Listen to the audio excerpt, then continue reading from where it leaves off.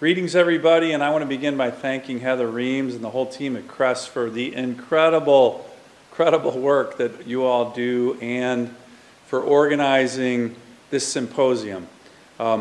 It's a topic that a lot of people think is boring, a lot of people think it's wonky, permitting reform. It's critical. It's certainly one of the top issues that I've focused on since becoming a United States Senator.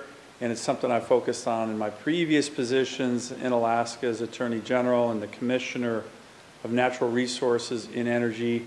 But it matters all over the country, every state, every community, and let's face it, every industry.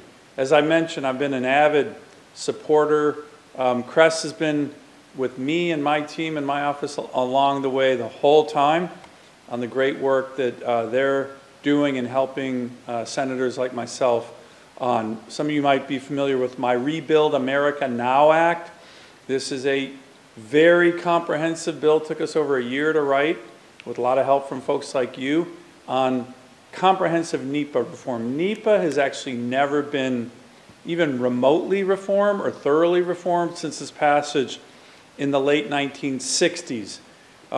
Some of you may have followed the Trump administration's outstanding executive order that related to infrastructure permitting. A lot of that was taken from my Rebuild America Now Act. We worked very closely, literally with the president and his whole team on the great permitting reform jobs that they did. Unfortunately, we're running into a brick wall and a reversal with the Biden administration. But just a little bit of history. I talked about NEPA and the need to reform it.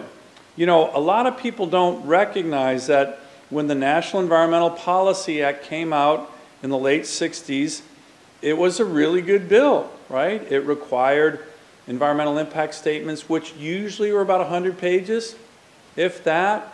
They almost always took less than a year, if that.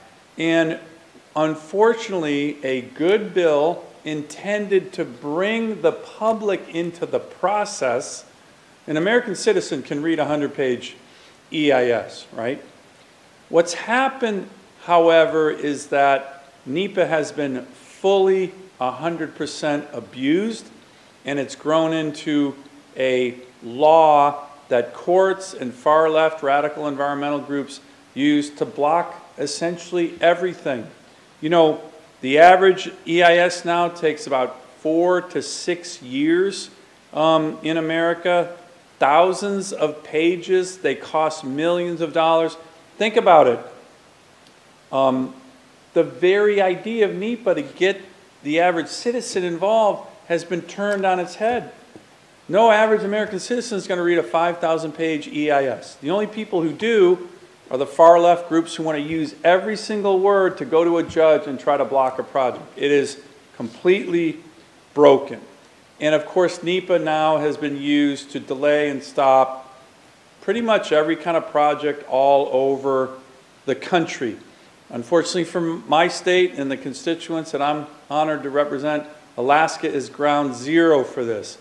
We recently had, believe it or not, a road that went through its final EIS during the Trump administration, Secretary Elaine Chao, on the Kenai Peninsula in Alaska. The EIS took over 30 years.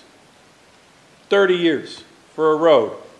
We had a mine, the Kensington mine, that actually is now producing gold in southeast Alaska.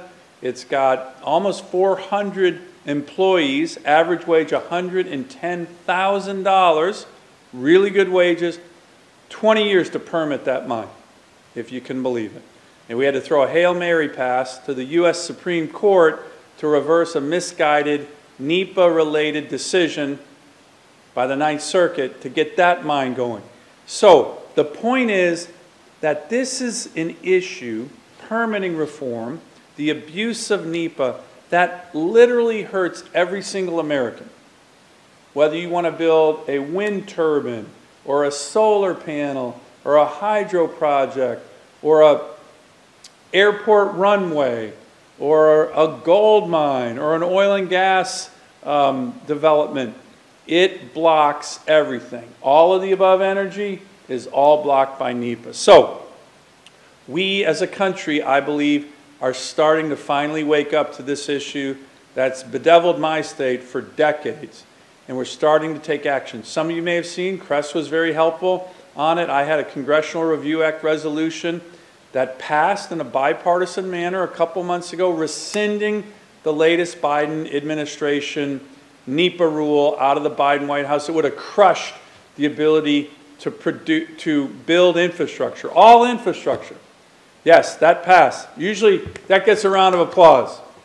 Okay, that passed, rescinding a Biden administration NEPA reg. We're trying to move that in the House. President said he's going to veto it if it comes to us. That's great. Let's see who he stands with, the men and women who build stuff in America or the radical environmental far left that wants to shut it down. I think most Americans stand with the workers who build things. So that's the side that we're on. We want our country to be strong, and this is one way to do it without cutting corners, right? We all want a beautiful, pristine environment. We have that in Alaska, but you can do both. You can build roads, bridges, energy developments, and also protect your environment. That's what we do in Alaska every day. That's what we do with common sense permitting reform. We have to get there. A lot of discussions in the Senate right now as we speak about this. And I'm going to keep working it as long as I'm a U.S. Senator with your help. So thanks for the great job you've done in this critically important area for our nation, certainly for my state. We want to continue our work with Cress and all the great work they do. Thanks a lot.